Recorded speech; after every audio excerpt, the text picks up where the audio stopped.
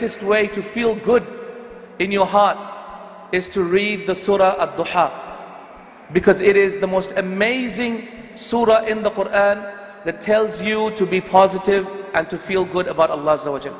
Surah Ad-Duha was revealed at a time when the Prophet ﷺ did not receive the revelation from Allah subhanahu wa ta'ala for 6 months. For 6 months the Prophet ﷺ did not receive any revelation from Allah. Jibreel didn't come down, he didn't see a dream. And so the Prophet ﷺ thought that Allah subhanahu wa ta'ala hates him. He thought Allah subhanahu wa ta'ala does not want him as a Nabi anymore. So all these thoughts were coming in his mind.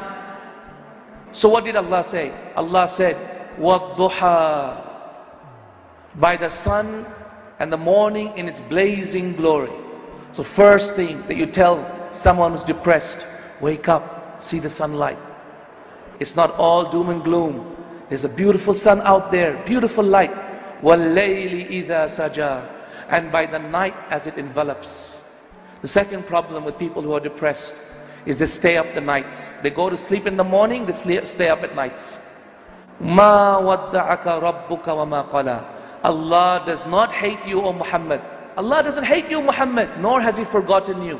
In the same way, Ya Abdullah, Ya Amatallah, Allah doesn't hate you, and Allah has not forgotten you. وَلَلْآخِرَةُ خَيْرٌ لَكَ مِنَ الْأُولَى, and indeed the hereafter will be far better for you than this dunya. What is coming is going to be far better for you than what situation you're in now. وَلَسَوْفَ يُعْتِيكَ رَبُّكَ فَتَرْضَى, and very soon Allah will give you a massive reward and He will make you happy. Very soon, O Muslimeen, Allah will give us Jannah inshallah and make us happy. Very soon Allah will give us a victory from all of this and make us happy.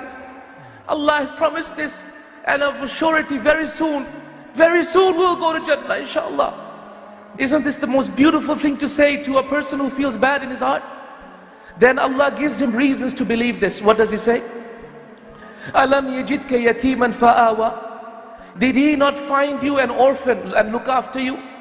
Ask yourself, weren't you very sick sometimes? Weren't you a little boy and Allah looked after you? Weren't you a little girl, no one to care for you, and Allah looked after you? وَوَجَدَكَ ضَالًّا فَهَدَى, and we found you misguided, didn't we guide you? Weren't we misguided, brothers and sisters, before we became practicing? I know I never used to pray myself. I never knew about my deen. Didn't Allah find me misguided and guide me? In the same way, weren't you misguided and Allah guide you? وَوَجَدَكَ عَائِلًا فَأَغْنَى, didn't Allah subhanahu wa ta'ala find you poor, in need of wealth, and didn't Allah give you wealth? How many of us Allah subhanahu wa ta'ala looked after us when by Allah our families still are struggling back home? So Allah gives more and more reasoning to Rasulullah and to us, reminding us again and again why you should believe everything else that Allah has said, His promises that will come true.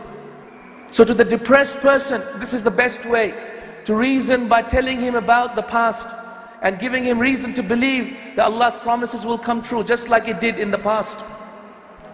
Then Allah gives the antidote to depression. Do you know what it is?